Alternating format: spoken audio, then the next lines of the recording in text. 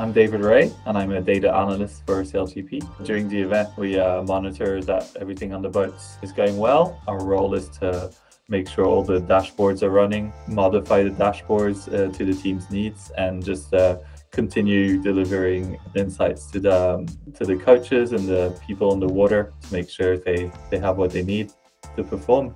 Chicago was run on a lake, so the water is actually very different to any other venue. The foils will act differently in fresh water, like less water density means that at the same speed you'll get less lifts on your foils. The second day in Bermuda was actually pretty similar to first day of racing in Chicago in terms of winds and conditions. So it's interesting to go back and see takeoff speeds are between 4 and 5 kilometers per hour difference. So you had to be 4 or 5 kilometers per hour faster in Chicago to take off. And also your minimum boat speeds had to be that margin faster in maneuvers to keep the boat flying. Thanks to the Oracle Cloud, the teams can have direct feedback to the coach boat, and between races, the coaches are able to give them precise comments on how the boat is set up, how well they're sailing the boat, how high they're flying compared to the others. The coaches have 5 minutes to give feedback to the teams between races, so they need to be on point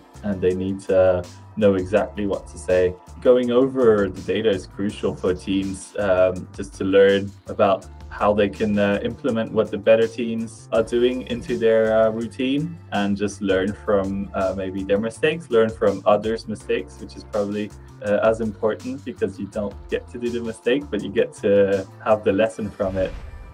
Yeah, so the SailGP Insights platform lets you get live data or the data as it's happening synced with your video and the replay of the racing. You can also just choose what boat you want to follow, so that can also be useful for teams. So the ride height is how high the boat is flying above the water. It's measured between the bottom of the boat to the surface of the water. Ideally, you want to fly as high as possible. That would be between 1.1, 1.2 meters. And beside that, you have the ride time, which is percentage of how long they've been flying. You want to keep that as close as 100%, because flying above the water means you have less drag. You'll see the better teams have a ride time nearly always spot on 100%. The ride height was probably a bit lower in Chicago because of the chop of the water.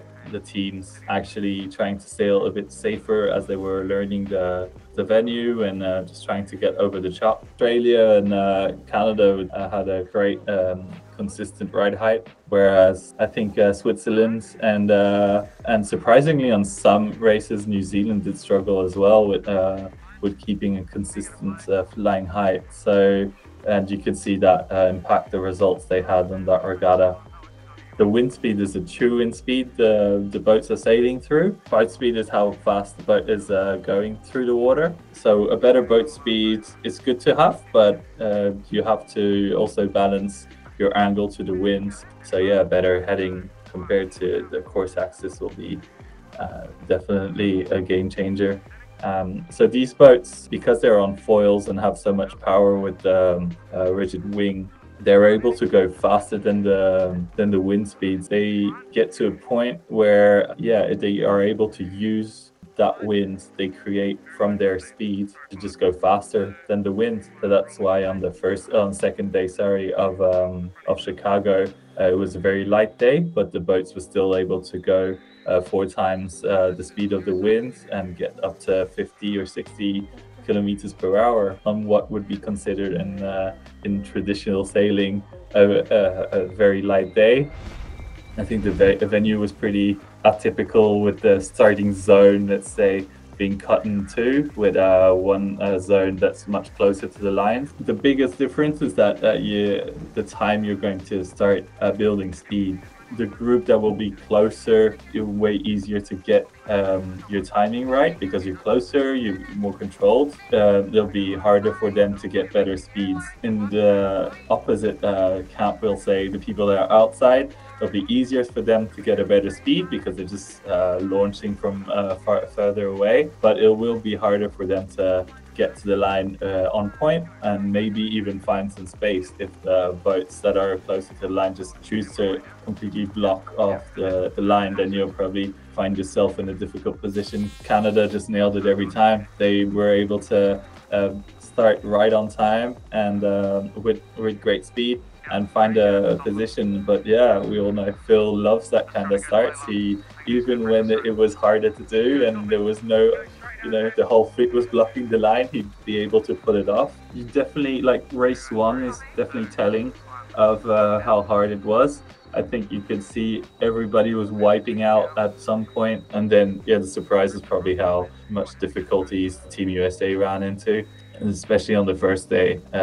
They just struggled keeping the boat in line and the boat flying stably. There was a new flight controller, and I think led them to set up the boat in a more conservative way compared to other teams. Yeah, you could definitely see that it wasn't the right route to take. Other teams gave more control on to the board, to the flight controller, compared to Team USA, and yeah, that did not work for them on in choppy conditions for sure. I'm sure everybody learned from it, not only Team USA, which is the good thing as well in SailGP. Everybody learned that that was not the route to go. And well, unfortunately, yeah, the USA were on the wrong side of the learning of the lesson, let's say.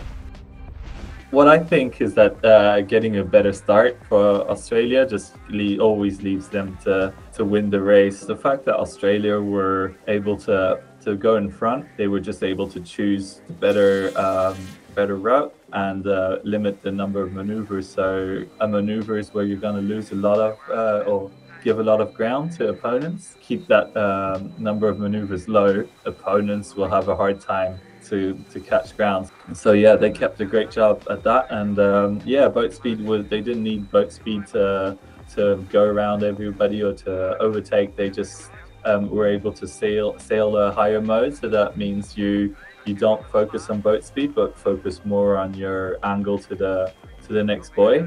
And by getting a better angle, you're just going a shorter distance around the course and make it hard for your opponents to sail around you.